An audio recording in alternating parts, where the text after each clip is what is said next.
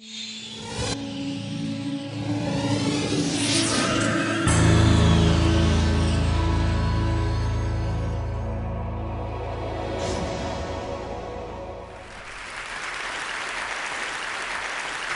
you take 10,000 people at random, 9,999 have something in common. Their interests and business lie on or near the Earth's surface. The odd one out is an astronomer, and I'm one of that strange breed. My talk will be in two parts. I'll talk first as an astronomer, and then as a worried member of the human race. But let's start off by remembering that Darwin showed how we're the outcome of 4 billion years of evolution. And what we try to do in astronomy and cosmology is to go back before Darwin's simple beginning, to set our Earth in a cosmic context. And let me just run through a few slides. This was the impact that happened last week on a comet. If they'd sent a nuke, it would have been rather more spectacular than what actually happened last Monday. So that's another project for NASA. That's Mars from the European Mars Express. And at New Year, this artist's impression turned into reality when a parachute landed on Titan, Saturn's giant moon. It landed on the surface. This is pictures taken on the way down. That looks like a coastline. It is indeed, but the ocean is liquid methane, the temperature minus 170 degrees centigrade. If we go beyond our solar system, we've learned that the stars aren't just twinkling points of light. Each one is like a sun with a retinue of planets orbiting around it. And we can see places where stars are forming, like the Eagle Nebula. We see stars dying. In 6 billion years, the sun will look like that. And some stars die spectacularly in a supernova explosion, leaving remnants like that. On a still bigger scale, we see entire galaxies of stars, which are entire ecosystems where gas is being recycled. And to the cosmologist, these galaxies are just the atoms, as it were, of the large-scale universe. This picture shows a patch of sky so small that it would take about 100 patches like it to cover the full moon in the sky. Through a small telescope, this would look quite blank. But you see here hundreds of little faint smudges. Each is a galaxy, fully like ours or Andromeda, which looks so small and faint because its light has taken 10 billion light years to get to us. The stars in those galaxies probably don't have planets around them. The scant chance of life there, that's because there's been no time for the nuclear fusion in stars to make silicon and carbon and iron the building blocks of planets and of life. We believe that all of this emerged from a Big Bang, a hot, dense state. So how did that amorphous Big Bang turn into our complex cosmos? I'm going to show you a movie simulation, 16 powers of 10 faster than real time, which shows a patch of the universe where the expansion is subtracted out. But you see, as time goes on, in gigayears at the bottom, you will see structures evolve. As gravity feeds on small density irregularities and structures develop, and we'll end up after 13 billion years with something looking rather like our own universe. And we compare simulated universes like that. I'll show you a better simulation at the end of my talk with what we actually see in the sky. Well, we can trace things back to the earlier stage of the Big Bang, but we still don't know what banged and why it banged. That's a challenge for 21st century science. If my research group had a logo, it would be this picture here, an Ouroboros, where you see the micro world on the left, the world of the quantum, and on the right, the large-scale universe of planets, stars, and galaxies. We know our universe is a unity, the links between left and right. The everyday world is determined by atoms, how they stick together to make molecules. Stars are fueled by how the nuclei in those atoms react together, and as we've learned in the last few years, galaxies are held together by the gravitational pull of so-called dark matter, particles in huge swarms, far smaller even than atomic nuclei.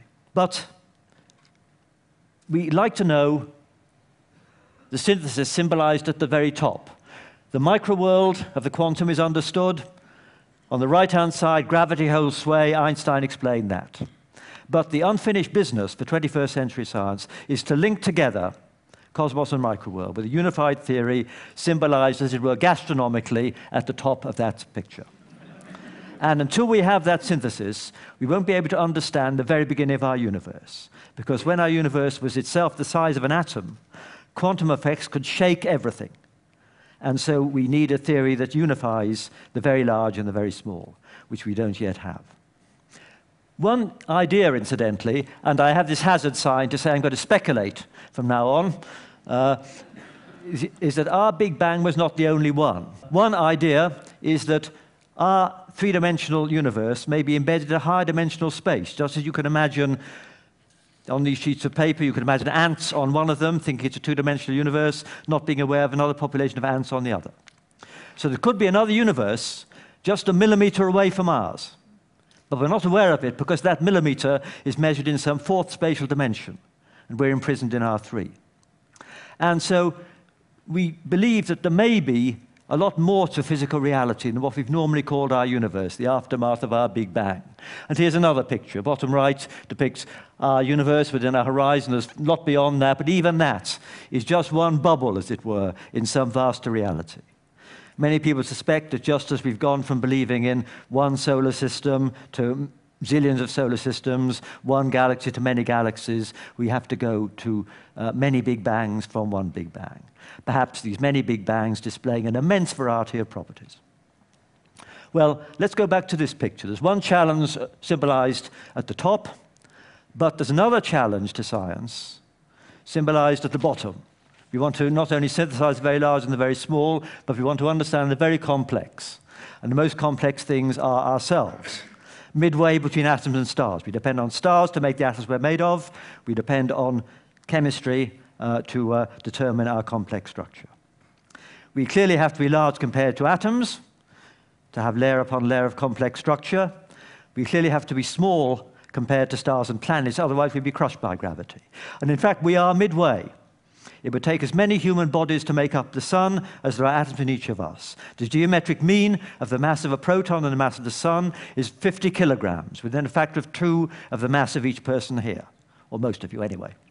The science of complexity is probably the greatest challenge of all, greater than that of the very small on the left and the very large on the right. And it's this science which is not only enlightening our understanding of the biological world, but also transforming our world faster than ever. And more than that, it's engendering new kinds of change. And I now move on to the second part of my talk. And the book, Our Final Century, was mentioned. If I was not a self-effacing Brit, I would mention the book myself, and I would add that it's available in paperback. And in America, it was called Our Final Hour, because Americans like instant gratification. But my theme is that in this century, not only is science changing the world faster than ever, but in new and different ways. Targeted drugs, genetic modification, artificial intelligence, perhaps even implants into our brains, may change human beings themselves. And human beings, their physique and character, has not changed for thousands of years. It may change this century. It's new in our history.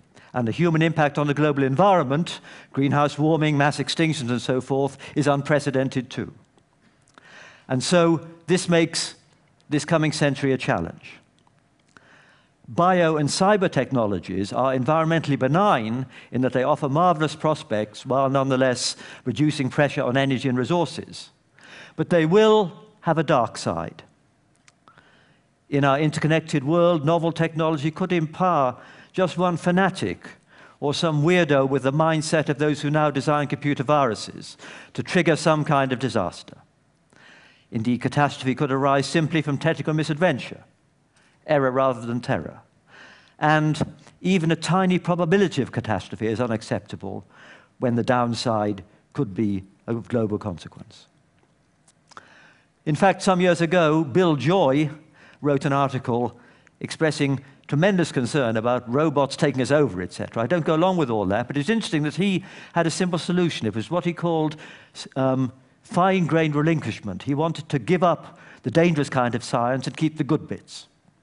Now, that's absurdly naive for two reasons. First, any scientific discovery has benign consequences as well as dangerous ones. And also, when a scientist makes a discovery, he or she normally has no clue what the applications are going to be. And so what this means is that we have to accept the risks if we are going to enjoy the benefits of science. We have to accept that there will be hazards. And I think we have to go back to what happened in the post-war era, post-World War II, when the nuclear scientists who'd been involved in making the atomic bomb, in many cases were concerned that they should do all they could to alert the world to the dangers. And they were inspired not by the young Einstein, who did the great work in relativity, but by the old Einstein, the icon of poster and T-shirt, who failed in his scientific efforts to unify the physical laws. He was premature, but he was a moral compass and inspiration to scientists who were concerned with arms control. And perhaps the greatest living person is someone I'm privileged to know, Joe Rotblat, equally untidy office there, as you can see. He's 96 years old, and he founded the pugwash movement. He persuaded Einstein as his last act to sign the famous memorandum of Bertrand Russell, and he sets an example of the concerned scientist. And I think to harness science optimally, to choose which doors to open and which to leave closed, we need latter-day counterparts of people like Joseph Rotblat. We need not just campaigning physicists, but we need biologists, computer experts, and environmentalists as well.